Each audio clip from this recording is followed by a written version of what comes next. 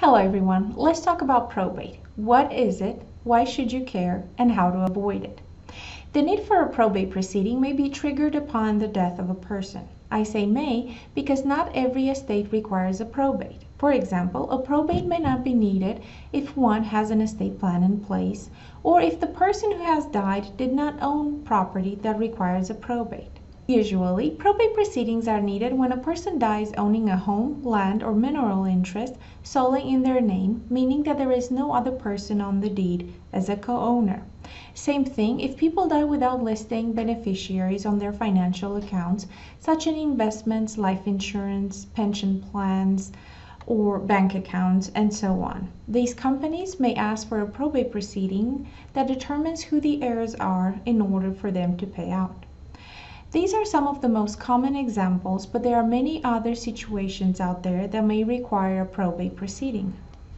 So what is probate? Probate is the legal process by which the court system distributes the property of the deceased person, pays their debts, and settles any disputes.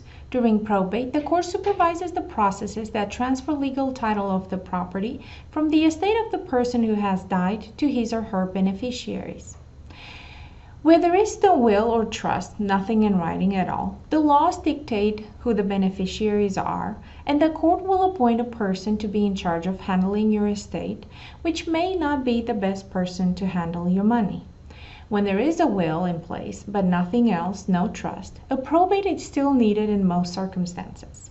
This is one of the biggest estate planning myths, that a will avoids probate. It does not. In fact, a will has to be first validated by a judge in order for the provisions within to be considered. The difference between a valid will and no will is that through a will, by having something in writing, you pick your beneficiaries and the person in charge of distributing your assets.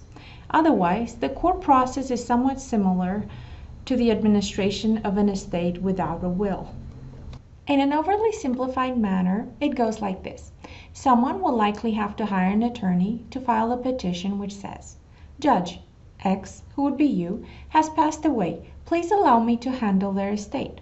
The judge then appoints a person to serve as personal representative. If several people apply, the judge will pick one based on the evidence provided and on a priority list set by the laws of the state. If there is a valid will, the judge will likely appoint your nominated person.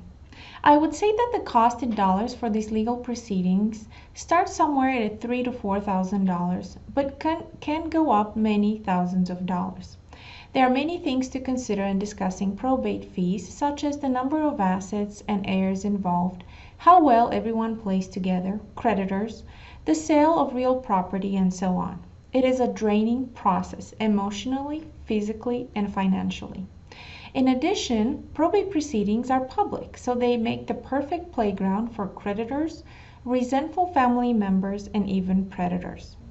Only in the end of the probate, which is several months after the petition was filed, after all the creditors and the lawyer's fees are paid, only then the heirs will receive the deceased person's property according to the will, if there is any, or if not, according to the state laws. You do not want to put your family through probate, so let's talk about how to avoid it. One way is through trusts, a revocable living trust. The most common type of trust is a legal document that allows you to establish a separate entity, the trust, to hold legal title to your assets while you are alive and to name trustees to manage those assets according to the trust terms.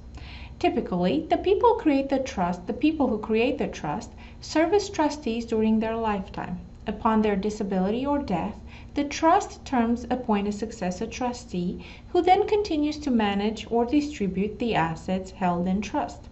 Basically, we take your real property, deed it into the trust, as to allow you during your lifetime and your designated successor trustees upon your death to manage these assets through a private process and without court involvement. Say that again, without court involvement. There are other ways to avoid probate, such as through a transfer on death deed, joint tenancy, lifetime gifts, and so on. As these alternatives may come with serious consequences, please consult with an attorney before choosing any of them. The cost of unintended consequences or to fix an ineffective transfer oftentimes is just as high, if not more so, than getting an estate plan done by an estate planning attorney. If you think it will take too much time now to figure everything out, imagine what your loved ones will have to go through when you're not around to answer questions or give directions. So do not wait. Our phone number is 405-857-8231. Please be sure to check our website and Facebook page for our free webinars and free in-person educational events. Please do not hesitate to give us a call if you have any questions or comments. Thank you for watching.